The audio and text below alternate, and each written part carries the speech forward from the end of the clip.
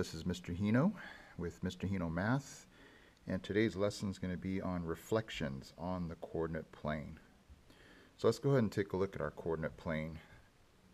We have our y-axis, we have our x-axis, and reflections are pretty simple, and I think I have an easy trick for students to remember just how to reflect.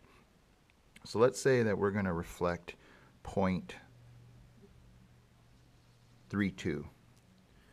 So let's say that we're going to reflect ordered pair 3, 2 across this y-axis. So I tell my students that, especially that play sports, it's kind of a neat analogy like playing volleyball. I wanted to have my students pretend this y-axis is like the volleyball net, and if this player is on this team, they're basically going to hit the ball to the player that's on the same exact side, just on the other side of the net, or the y-axis. So to reflect point 3, 2 over this y-axis, or the net, if they were to hit the ball to the same person on the same team, on the other team, on the same exact spot, the reflection would be -3, +2. So if you take a look at the ordered pairs, if this is 3, 2, ooh, sorry, my pen is dying.